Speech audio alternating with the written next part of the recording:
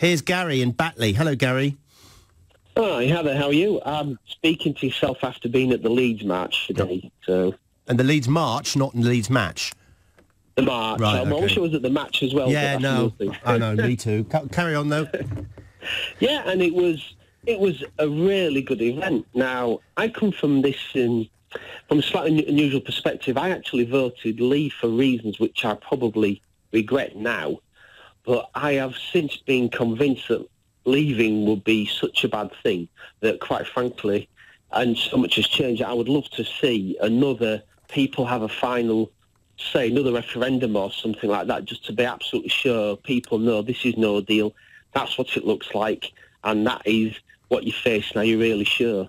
Now, given that, and given what will happen on the 31st of October if we do leave without a deal, it will be an absolutely major thing which cannot be reversed easily. And therefore, I am very happy to go out and make my voice heard just because it's so important.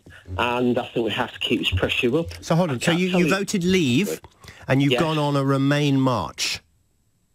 Yes, because basically I was on the edge of Leave, Remain during the referendum. I was very much on a knife edge. Yeah. But how things have panned out, I voted the wrong way, quite frankly. I admit it now. I wish I'd done something different. Why have you changed your mind? Because basically, the sheer difficulty of getting out of the European Union, and what is on offer if we did get out of the European Union, seems to me a very poor reward. What did you think was going to be the benefit, and what is the reality? I was kind of hoping we'd have negotiated perhaps a bit differently, where we could have had a better, closer relationship than what a no-deal Brexit would be. Far more friendly, far better on trade terms, and that probably meant single market, etc. Access. When you voted Leave, did you know of the possibility of a no-deal Leave? Yes, I guess it was a possibility. There was lots of possibilities because there was nothing actually certain.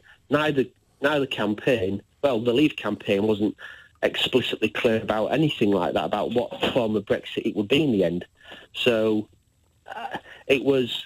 And why do you feel it strongly enough to go on a march? What difference will a march make? Because it keeps the profile high, and like all these things, you have to make your voice heard if you're unhappy about something for it to change. I think back to, say, for instance, what happened with the suffragettes. I'm sure they knew they were in for a very long ride, but it didn't mean said, we best stay at home and not bother telling anybody why.